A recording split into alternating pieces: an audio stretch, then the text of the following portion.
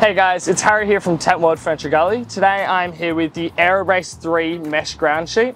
Now this is a perfect addition to your Aerobase shelter to provide a protected and durable floor space. When you get this ground sheet, you'll see it will come in a drawstring bag. Now this is a strong and durable bag. It's actually made out of 150 denier poly Oxford. In the bag, obviously you're getting your ground sheets, but you're also getting a bunch of pegs. So this comes with 12 pegs. They're 6mm thick, so they're not the thickest pegs in the world.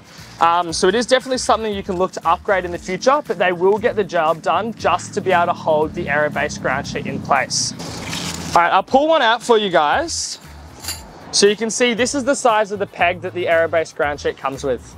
All right, so the ground sheet, it's made out of 275 GSM Duramesh, and this is open weave. So you'll find that it is not going to be flexible. It's going to be resistant to stretching, which is really, really good because it is exactly the size of your Aerobase. So it means it makes setting up your Aerobase a lot easier. You're not having to stretch out the corners or anything like that. You put the ground sheet out and you just put your pegs through. I'll show you a close-up in a second, but the peg actually goes through the ground sheet as well as the Aerobase loops, so it sizes up perfectly to it. So this is the part that you peg it through. There's going to be 2 on each corners. So you can see on your Aerobase shelter, you've got that plastic ring.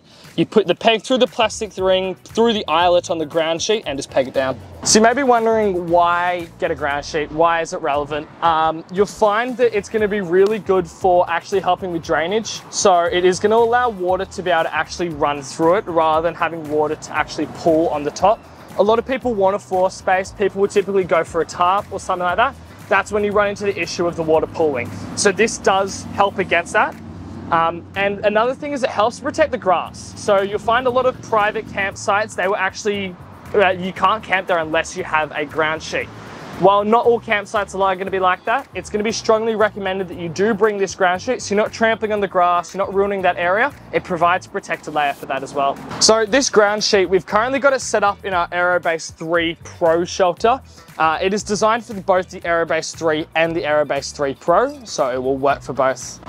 That's all for today. Thank you guys for watching and happy camping.